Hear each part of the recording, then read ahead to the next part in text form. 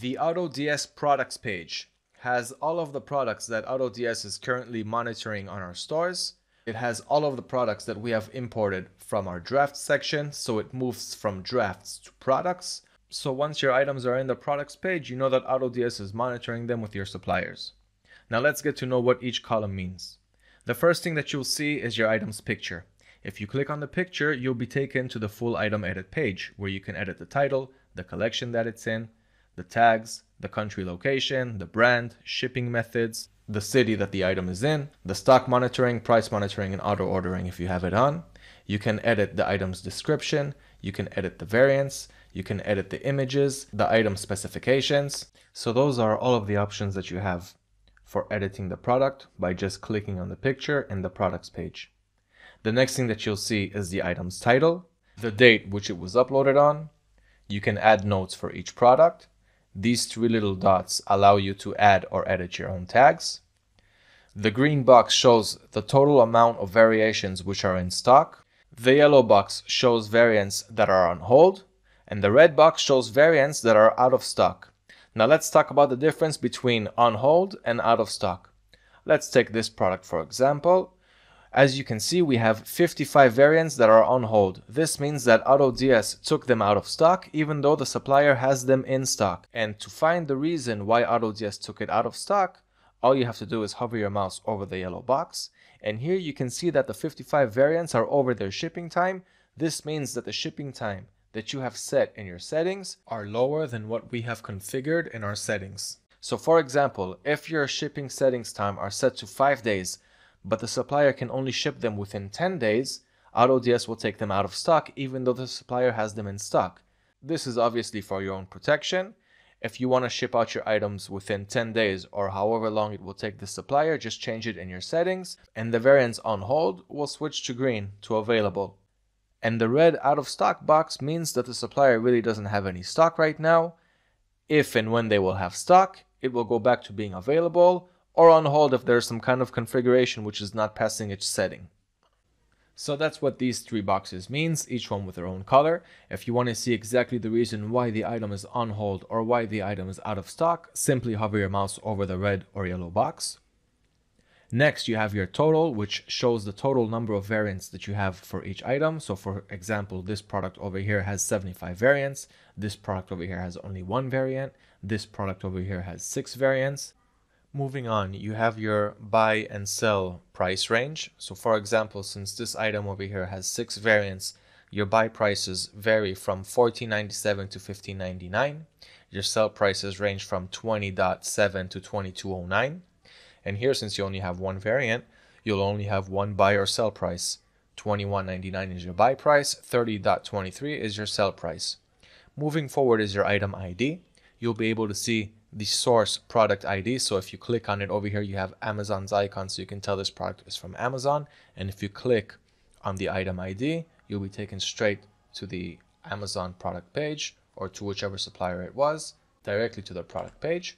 If you click on the item ID on your site, so for this example, it's a Shopify demo site, so there's nothing much to see there.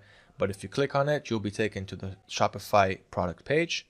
Here you can see the total number of times each item was sold. Here DWS stands for days without sale. You'll be able to see exactly how many days each item hasn't sold, if it ever sold. And you have your store name, so you can see which item belongs to which store. Clicking on view history will show you all of the history that each product had on the platform.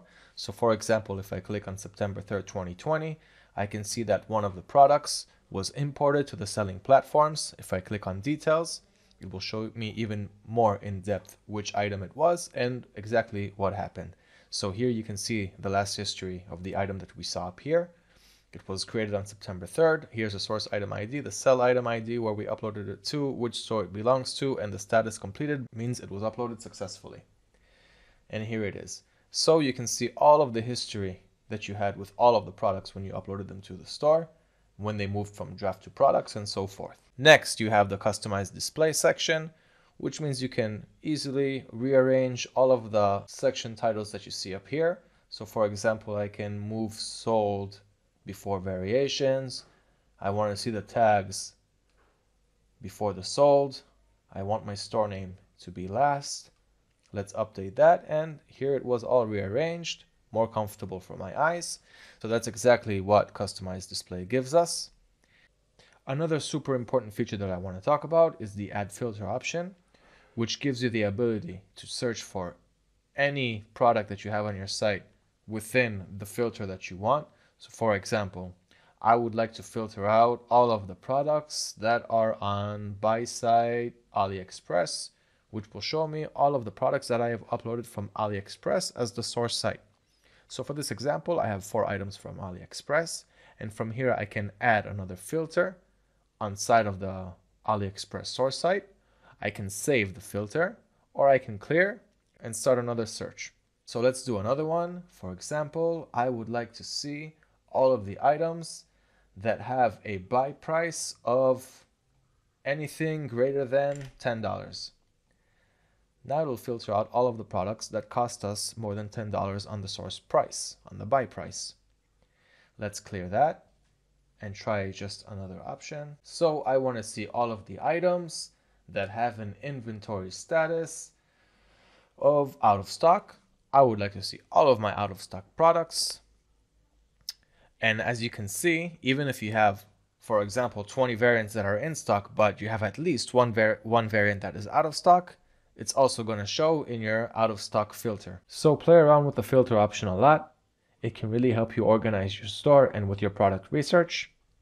The last thing I want to talk about is the number over here, which shows you the total number of products that AutoDS is monitoring for you. You also have the total number of untracked products. So for any reason AutoDS was not able to synchronize between your store and the supplier, just click on the untracked products link. It'll show you all of the products which were not able to sync with AutoDS and the supplier. All you have to do is manually fill in the source ID, the product ID, which supplier it's from, which region you're uploading it to, click on add, and if AutoDS will be able to successfully sync it, you'll be able to see it move from untracked products to products. Another way to move untracked products to the tracked section of AutoDS is by adding a CSV file. So here you have the link add from CSV, click on that, and here you can drop your CSV file or click on it to upload it from your computer. Once you do that, you'll be able to bulk upload all of the items that you had inside the CSV file, and there are 2 ways to go about that. One is using the AutoDS Helper Chrome extension, and the other would be to create a CSV file manually. To learn about these 2 methods, check out AutoDS's Help Center. It has everything that you need to know. That pretty much sums up the product page. I hope you understood it all. If there's any questions, we also have our Help Center, or you can also reach out to our chat support, which is available 24 hours a day, 7 days a week.